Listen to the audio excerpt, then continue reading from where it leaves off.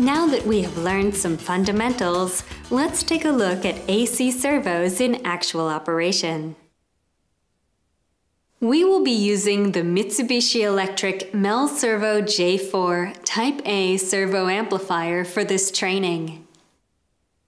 For the controller, we will be using the Mitsubishi Electric Programmable Controller IQR series.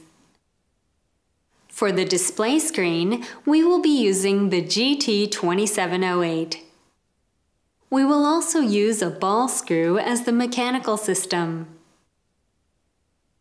You can also follow along with this training exercise using a Mitsubishi Electric Programmable Controller IQF series, Q series, L series, or F series. Just use the positioning module listed in the text. Many devices used in a plant already contain data, and so the device you are using for this training may already contain data. So first, let's retrieve and back up this data. By making backups, we can restore equipment to its previous state in the event of some error or failure. Connect a USB cable between the AC servo and a PC. Turn on the power to the AC servo.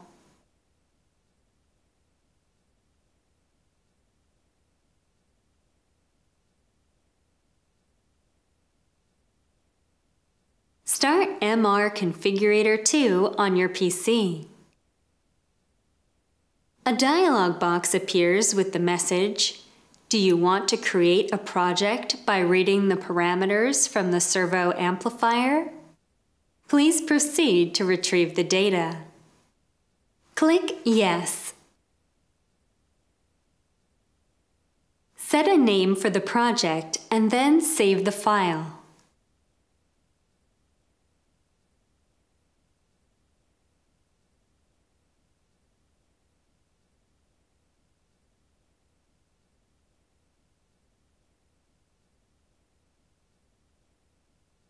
After making the backup, clear the data in the device.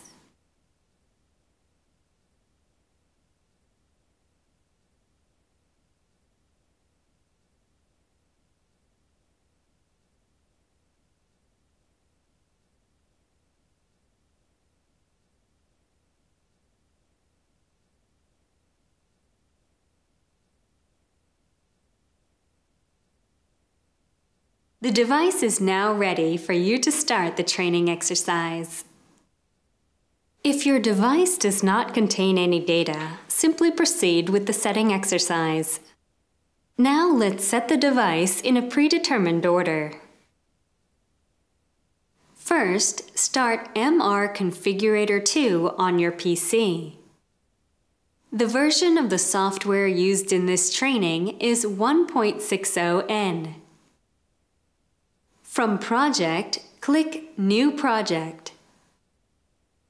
Select MR-J4A RJ in the Model menu. Select Standard in the Operation Mode menu. Select Servo Amplifier Connection USB under Connection Setting. Click OK. From Parameter, click Parameter Setting.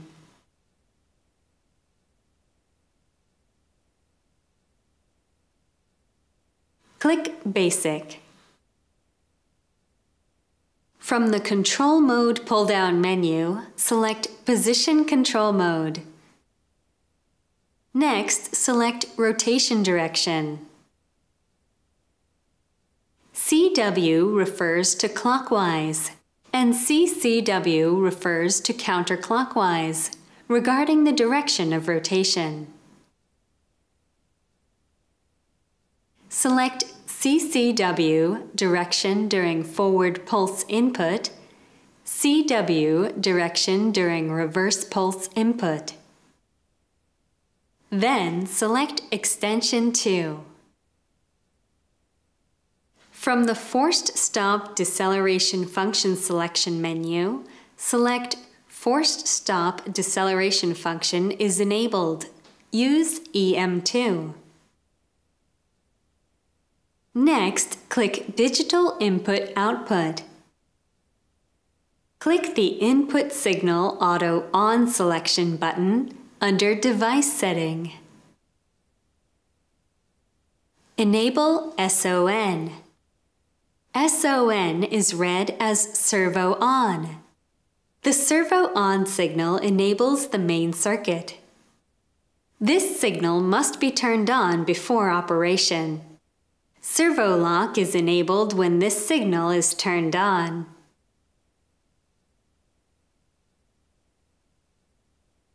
After you have completed setting parameters, they must be written into the servo.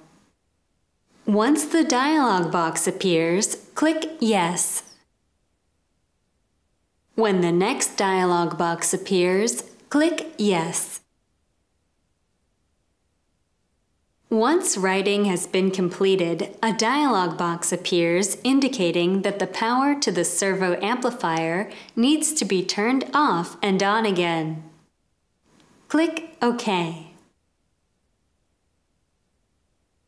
To reflect any changes made to the servo amplifier setting, turn the power to the servo amplifier off and on again after writing. This completes the process to set the servo in preparation for actual operation. Let's now proceed and actually see the servo motor in action.